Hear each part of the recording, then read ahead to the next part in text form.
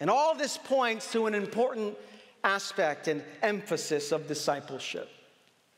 What does formation look like in this generation? What is Jesus inviting us into in our discipleship? What does it look like to find our way home in this disorienting blizzard? How do we remain tethered to God, tethered to our neighbor, and tethered to ourselves? It's here where we look to the words of Jesus.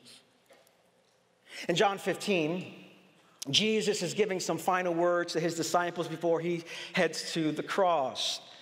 And what we find here is Jesus narrowing down his teaching, narrowing down his dreams, narrowing down his hopes for his disciples. For 3 years, Jesus taught them about life in the kingdom of God. For 3 years, Jesus cast out demons. For 3 years, Jesus healed the sick. For 3 years, Jesus bore witness to something that was otherworldly. And now Jesus is about to distill, summarize, solidify his 3 years in one word.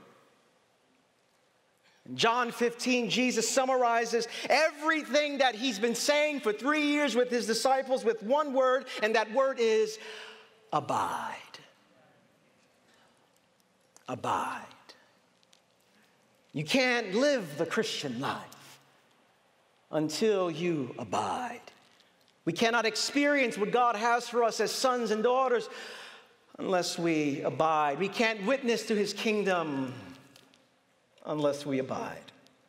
The word abide is the word meno. And in the Gospel of John, it's an important word that comes up over and over and over again. It comes up not 5 times, not 10 times, not 10 times, not 15, not 20, not 30, not 40, not 50. It comes up 63 times in this Gospel. Over and over, John is letting us know, abide. Jesus is saying, stay with me, dwell with me. And when you look at the range of this word, this is what it means. It means to dwell, to remain, to stay, to continue to be present, to continue in relationship, to tolerate or endure, to wait, to accept, to suffer for, to submit to act in accord with, to be faithful to. Let me ask you, do these words describe your relationship with God? Abide in me.